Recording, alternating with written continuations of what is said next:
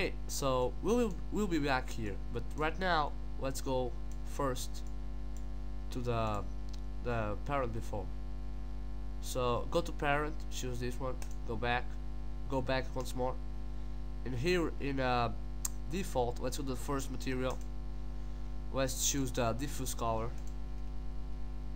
and let's go to material editor and choose diffuse color map, because this is the one that we made right now. Let's put OK. Let's put copy. Okay, now let's come back and drag this diffuse material to opacity. Now let's put instance, put OK, and let's go back now to the second material. This could sound a little complicated, but it's easy. Now let's go to the gradient ramp that we made before, and now let's go down here in output and choose invert. The invert box must be selected. Now let's go back again to the first material. We were on the second, now we were in the first, and go to opacity.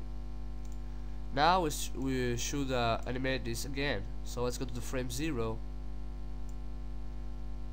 and now instead of aligned, we want the black growing up.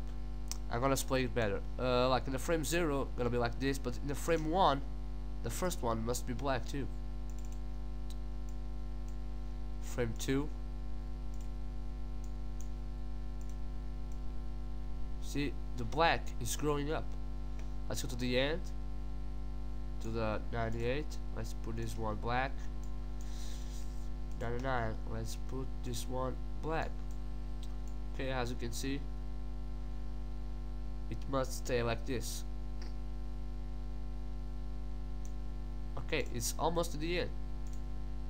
Let's put it back, and now we select the teapot, and then we select assign material to selection, and then go to this blue and white box right here that says show map in viewport, and select it.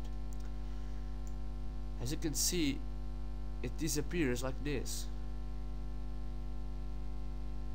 but that's not very cool. Let's use UVW map to make it realistic.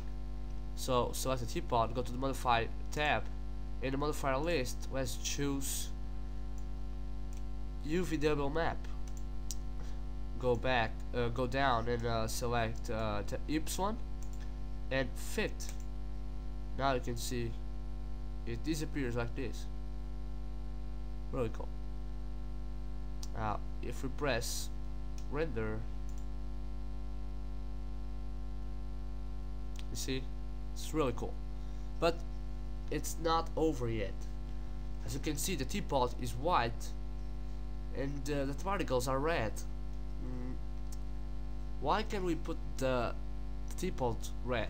That could be more realistic in the effect. So let's go back to the material. Well, let's take out the auto key, don't forget that. Let's take it out. Okay, let's go to the material editor. In the first, the default, let's go to the diffuse, and before we select the gradient ramp, now we go select again and choose new and choose known, and select the red color. It's already selected. If we press render now, we can see this, but it's not perfect. Right here we can see a line, and that takes out the realistic effect, because it's always a line, and as you can see, it's always a line. It's not very cool. We can change it. Okay, so let's go back to the material, and in opacity, let's use opacity, and down here in the noise parameters, let's choose the amount for .04 and the size for .4. Now let's choose fractal and use the phrase of dot 4. Okay, I will say again, the amount is dot 04, the size is dot 4, and the phrase is dot 4. Don't forget to choose fractal. If we put on this frame now, you can see in the render, let's put render, is really more cool. You can see it's really cool.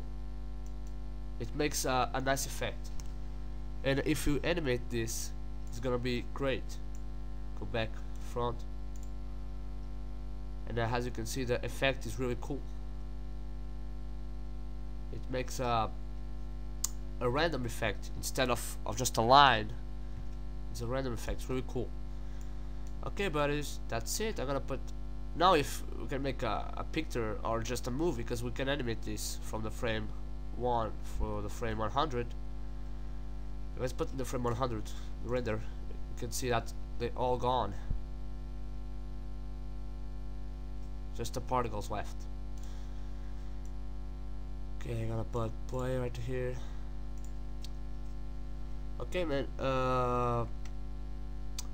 Everything I wanna say is thanks for watching. I hope this was a helpful tutorial. Once again, I'm sorry for my English. I know it sucks, but I try to do my best. Right now, I just wanna say that I'm gonna try to make more tutorials. And that's it. Bye. See you next time.